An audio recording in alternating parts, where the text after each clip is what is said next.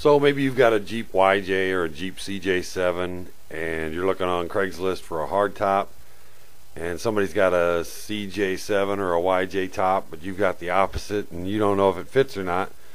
Well, yeah, it does kind of fit. There's a little modification you got to do, but it's not hard.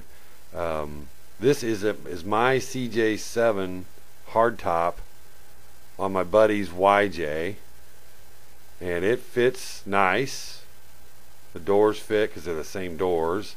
Fits the tub. The tub's pretty much the same.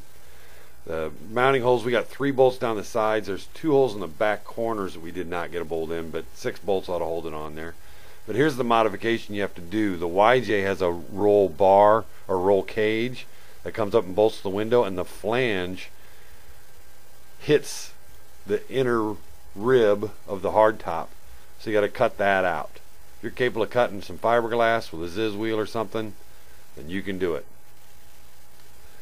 I've got plenty of Jeep videos. Check out the channel, subscribe, click on the gear button to get yourself a t-shirt or a hat. Jeep on!